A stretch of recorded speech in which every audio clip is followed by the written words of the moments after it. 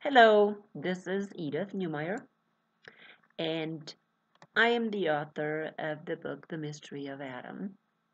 This is part 8 today, and I want to continue to talk about male dominance. And really, I need to start again because I talked last time about this Women's March. And I talked about how women are just as fallen and sinful as men. Now let's look again at this statement that God made after the man and the woman sinned. In Genesis 3:16, God said, in the second part of 3:16, it says, to the woman, he says, in pain you will bear children. However, or in spite of that, your desire will be for your husband, and he will rule over you.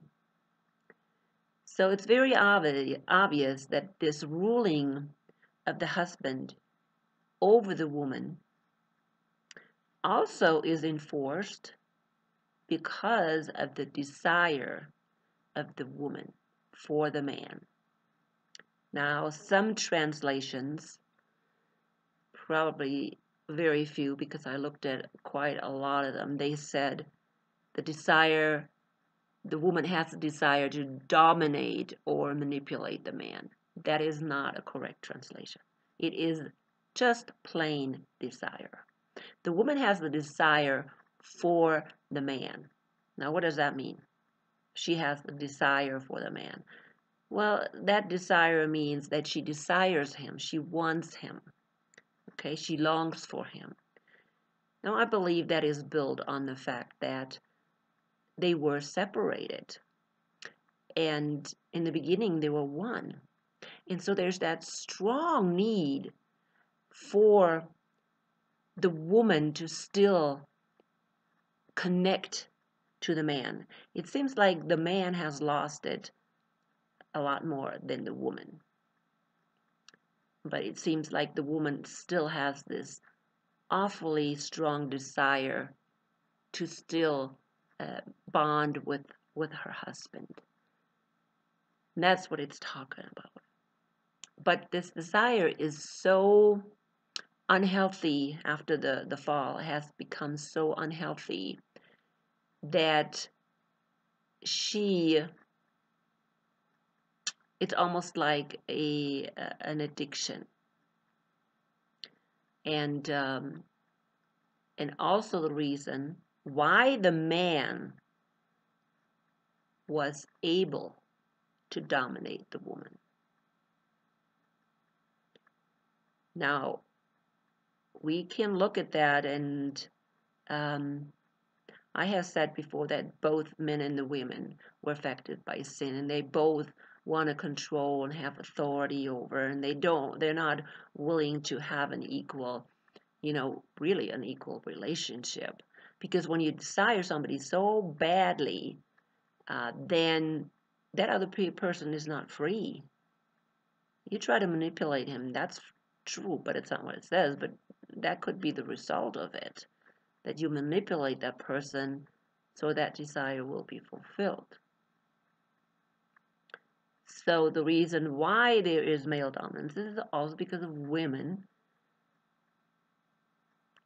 desiring men and not wanting to stand up for themselves. I said before that women desire men so much that they put them in the place of God. And of course, then it's easy for the man to rule over the woman. So women are also to be blamed for that ruling of the men. I've said before that so many women, they don't want to be responsible. They want to be taken care of. Oh, I have seen that quite a lot. seen that extremely a lot. Many women, they even get married just to be taken care of. All throughout history, we have seen that. We have actually seen that women get married or are being given into marriage just so they will be taken care of by some man. Now that is all feeding into that male dominance. So we are all guilty of allowing male dominance to continue. We all are. From the beginning, it just happened to become this way because we are sinful.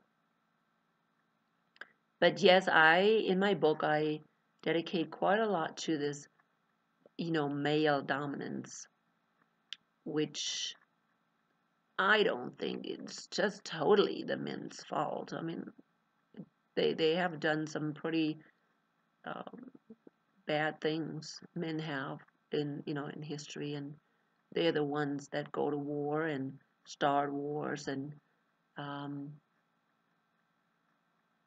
and just have a hard time keeping peace.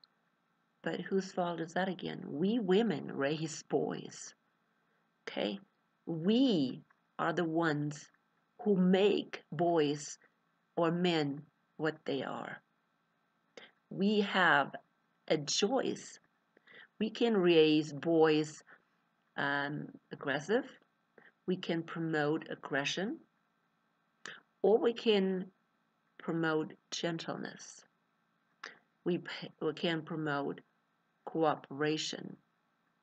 We can promote responsibility. But so many times, maybe as women, we don't do that.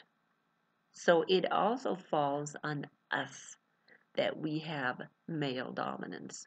So many reasons why. So still, male dominance did exist and does exist. I don't deny that. It is full, the Bible is full of male dominance. Full. I mean, you can go back to as far as you want and you see male dominance. Abraham seemed to have a good relationship with Sarah, but he still listened to her and, oh yeah, it's okay. I'm just gonna take your concubine, or I can take your maid, and I'm gonna try to have an heir with her. Um, well, that wasn't so wonderful. But again, Sarah had a role in this. And then later on, what did she do? She got jealous of Ishmael and she kicked out Hagar. And so we can see definitely sinfulness in all of the patriarchs, starting with Abraham. And well, we can go to David. Oh my goodness. What kind of male chauvinist was he? Or Solomon? Male dominance was definitely the case with David and Solomon. And Solomon, how many wives? David had plenty, and even had the husband of what's her name? His last wife. I want to say Abigail, but it's not Abigail. It's well, it's not important, but he had the husband of one of his wives killed so he can get married to her because she was pregnant. I mean, that is like male dominance to the core. So all throughout Bible history, that's all what men did. They dominated. Again, was the result of sin, and they were not excluded from it. And then we go, all the way through history with the Jews. They all most of them dominated their women. Women didn't have any before. I said that before. Under the law of Moses, they were equal, but in reality, under Talmud, they were not. During Jesus' time, the Jewish men, they prayed, "Thank you, God, that you didn't make me a woman." Now, how discriminating was that? Women were, almost treated like slaves. All they were is, they were used to create an heir. And the Jews, since they constantly strayed uh, from God's commands, they rather followed the rules of and traditions of the cultures around them.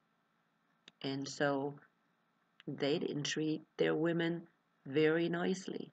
So there's Jesus, and came Jesus around, and his disciples were all affected by the Talmud and by the way culture treated women. So when Jesus introduced a new way of dealing with women, the disciples were like shocked, very shocked. So male dominance happened. It happened because of the fall. It happened because people were not controlled by the Holy Spirit. So then when the Holy Spirit came, men and women still had to be reformed. The first disciples, again, they were stuck in their culture, and they believed the way women were treated was normal. And so they continued most of the time with these false assumptions about women. Women couldn't be witnesses. And maybe this is the reason why actually Jesus used women as witnesses for his resurrection. So, yeah, these first disciples, they accepted Jesus as Lord and Savior, but that didn't change the culture. It took them quite a long time to change their cultural beliefs. Then Paul came along, and he was a rabbi of rabbis. Well, guess what? He exactly continued the same thing. I mean, it took him a long time. He was converted. And when he was converted, it took him a long time to put away some of these cultural beliefs about women. So he continued many times these false beliefs about women. Now, he was pretty open towards women. He had a lot of women friends, Christian friends, that helped him and supported him, just like Jesus did. But Paul still was stuck in his culture. And some of the things that Paul wrote, we really need to see in this cultural perspective. Did he write it because of culture, the culture of its time? And I will be talking about that later on some more. But some of the things he said had to do with culture, not necessarily what God's plan was for women. He was used by God to really show us what the church is supposed to be like. And with that, of course, also the role that women have in the church as equal members of the church. So that was more of his focus. But the thing that happened is, as time went on, the Roman Catholic Church in 316 took over. The Emperor Constantine, he took over all the Christian churches at that time. He brought all the leaders of all major churches during that time together. and he made himself kind of pope over them because he was the first pope. And he determined what's going to happen in the church. And so by that time, 300, the Roman Catholic Church kind of took over. And during that time, women, the gains that women had made in the churches, which didn't last very long because the people that were converted to Christianity, they still had a very strong tie to culture, and specifically to the Greek culture and the Greek philosophers. And women didn't have very many rights under those Greek philosophers like Socrates and Aristotle. They were nothing but breeding machines too. And so when the Roman Catholic Church kind of got started under Constantine, women again lost all their rights in the church. Just the little rights they did gain, they did lose. Now also let's put it this way, that women in the early church, they were not educated. Because of the culture, they were not educated. And so they were kept in the women's quarters. It was not allowed for women to be out in public or to speak in public. And that was Roman law and Jewish law and Greek law. It was the law. It was the public law, not the law of Moses, that women were kept almost like locked up, most of the women. So when Paul came, very few women were educated. And so there's things that Paul said, and also the reason why more men were in leadership is because of that, because of the cultural circumstances and the fact that women were not educated. Men, they were not respected most of the time. And so how in the world can you start a church with women that were not respected in culture? So Jesus and Paul had to put in male elders, male overseers, because of the circumstances of culture. That does not mean that is law. That was not the law. Okay, that was not the intent of Jesus. That just happened because of the culture. And we need to see that when we look at the Bible, we need to see that some of the things in the Bible are cultural related things. And we will talk about those a lot more in detail, later on. For right now, we just going to stay with the little bit that I just mentioned. And so male dominance could continue in the church simply because of culture. It is not something that God has ordained. God never ordained that the man needs to rule over the woman. He never ordained that the man or men need to be in charge in the church. That is not correct. And we need to realize that and accept that it has become a cultural norm. So even today when men say that it's biblical, there is no proof. Now I just read Genesis 3:16, and it says, because they sinned, the woman's desire was for her husband, and he will rule over her. Now that is not a command of God. He didn't institute that. He didn't say, well, now, he has to rule over her. No, he will. It was the result of sin.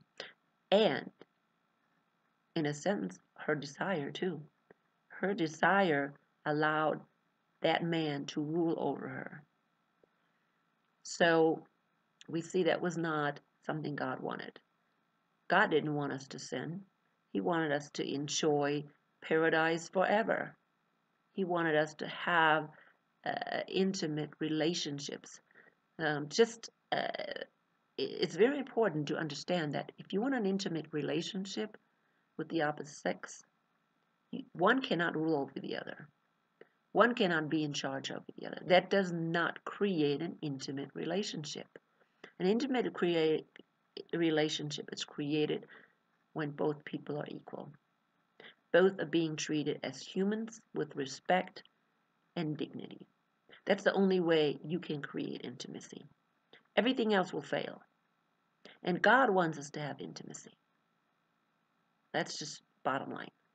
If I'm, as a woman, just act like a child, an irresponsible child, and I want to be taken care of by a husband, and I don't want to work, I want to sit on my tushy, then that is not an intimate, you will never have an intimate relationship with your husband. You'll have an adult-child relationship, not an intimate relationship.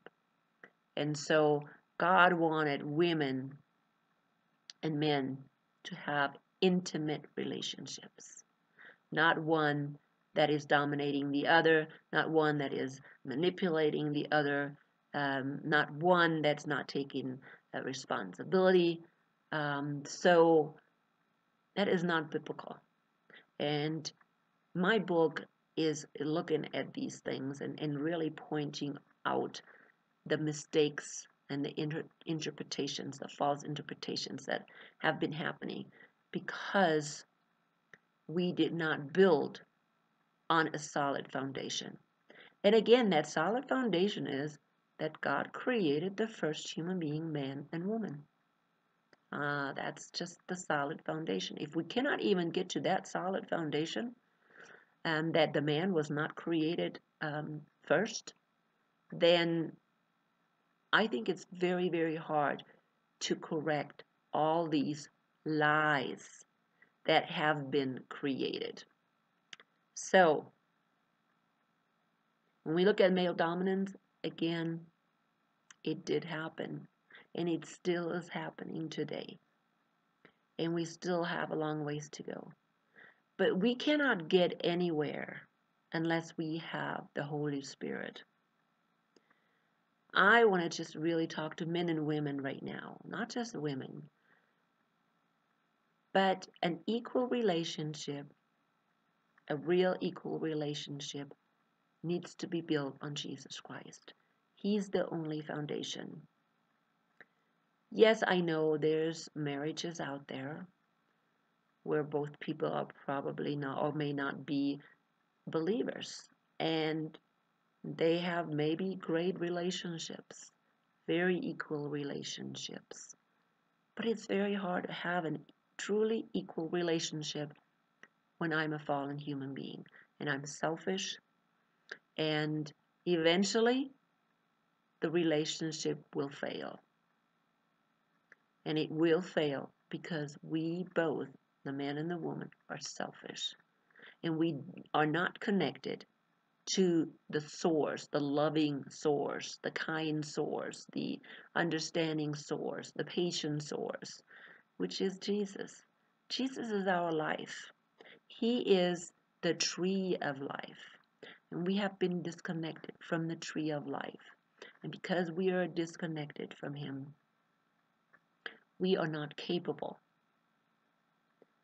of being holy. We're not capable of really having relationships. And that's just the bottom line. It destroyed the possibility that we really have relationships, intimate relationships. It's just no way that a person who doesn't have Christ can have an intimate relationship. I mean, it's hard enough for Christians or truly believers to have these intimate relationships. And so I will end with that today. Again, I'm just telling, people, we cannot do anything. We cannot have truly good relationships without Christ. We are lost. We are narcissistic.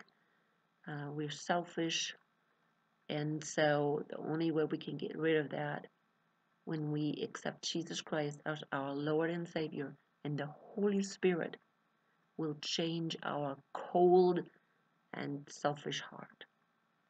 So with that, I'll stop and I will continue next time. I'll see you then.